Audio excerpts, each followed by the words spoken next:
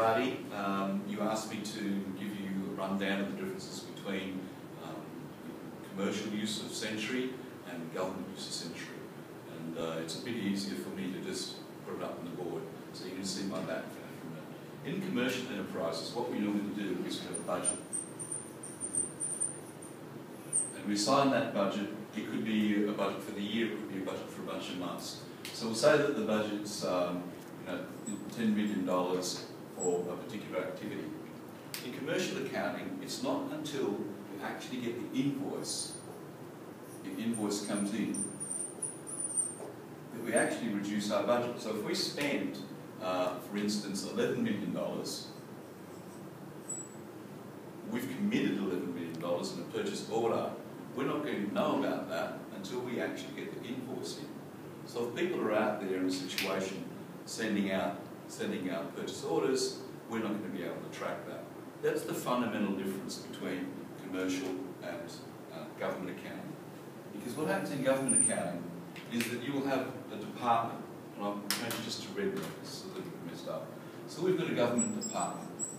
And what the department wants to be able to do is they want to be able to set a budget, but they want to know that when they issue a purchase order, that budget will start to reduce. So we'll start again with, say, $10 million, and what will happen is we'll issue a purchase order.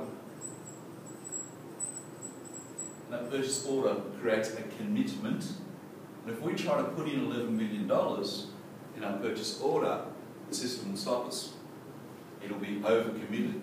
So we call that commitment accounting. Okay? When you make a commitment, say we make this back in reality, it's $9 million. What will happen from that point forward is your available budget will only be $1 million. When we get the actual invoice in, that invoice will be for $9 million, but you still have $1 million of available budget. Say we try to put another purchase order in for $1.1 million, that again will block.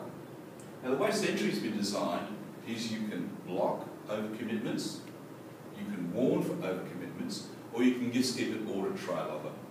Now that's an implementation difference. The other big difference between the way governments work is often there is a treasury or funding authority. And the funding authority has an agreement with the department as to what the government department as to how much and what kind of expenditure there will be. Treasury wants to be able to know in its books, in its GL, how much is being spent in particular departments. It may have one, it may have very many departments. But the departments itself, they want to have a different side of GL account, because they want to run, say, their payroll, they want to break that up into the payrolls of their different divisions. What happens within Sentry is general ledger and also project costing actually keep track in the department's accounts that can automatically produce reports in the Treasury's books. Commitment Accounting 101, I think that's it. The other last thing, particular to Sentry, is we can also simultaneously handle accrual accounting, commitment accounting, and cash accounting. But that's in 102, which we'll do next time. Thanks.